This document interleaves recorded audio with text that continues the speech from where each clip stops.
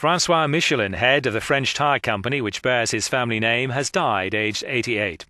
A statement called the former company chief a visionary and humanitarian who embodied the values of respect that are the very foundation of our group's identity.